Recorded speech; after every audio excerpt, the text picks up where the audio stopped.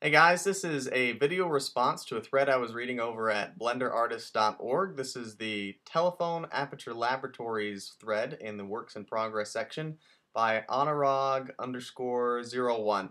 This is a pretty cool project. This is the phone that you see in GLaDOS's chamber when you go to fight the end boss in Portal. So pretty cool project.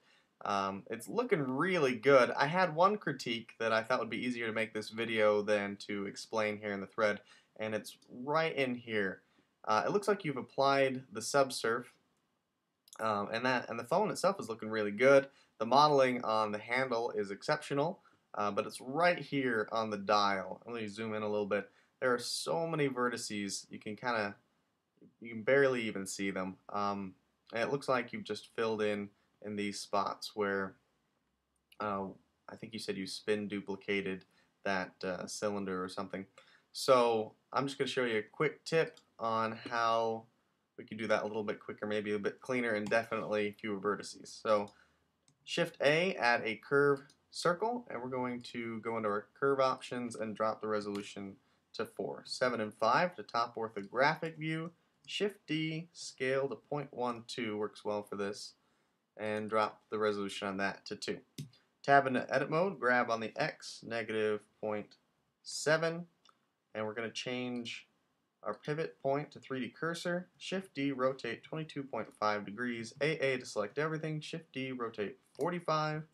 AA, Shift D, rotate 90. Shift D, rotate 90 again.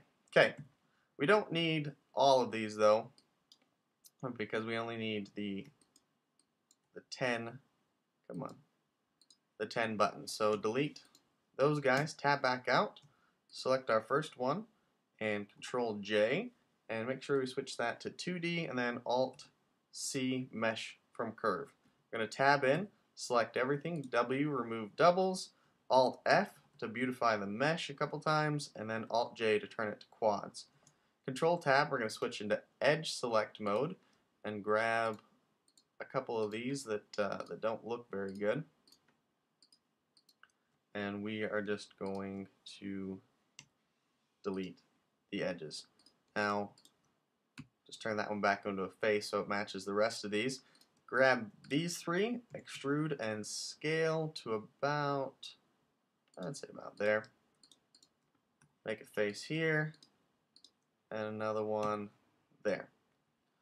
Okay, and we're just gonna select all of those. Hold down Alt to clear that other selection, and deselect these. Okay, and extrude and scale this in a bit more. Hit Shift Alt S and just kind of run your mouse over to the right a bit, and it'll turn it into a circle. I think it's called 2-sphere. So I'm just going to start filling these in.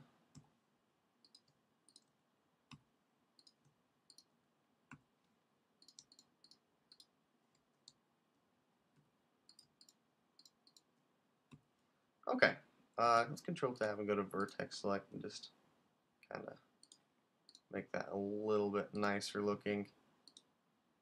Okay, let's tab back out and hit Control 2 to add a subsurf modifier, and tab back in.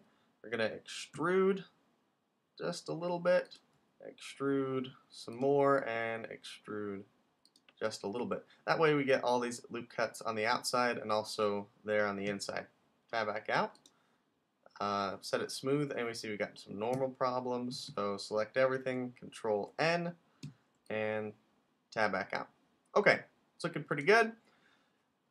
And one other thing that a lot of people skip, but if you want a lot of control over your vertices, how many you have, you can see we have about 7,000 right now. If we apply our subsurf and tab back in, we can actually,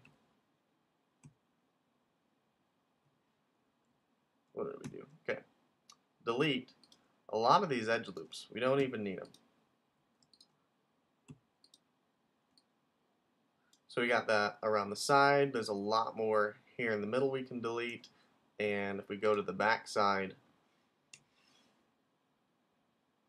we can delete all of those vertices because they'll never show up in your render either. Also,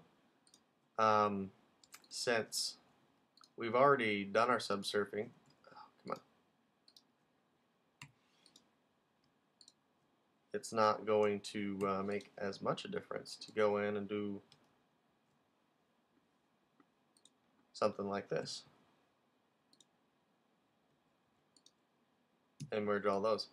And you can see that we now have almost 1,000 less vertices than we even had before. So there it is, just a quick tip, and I hope it helps. Thanks.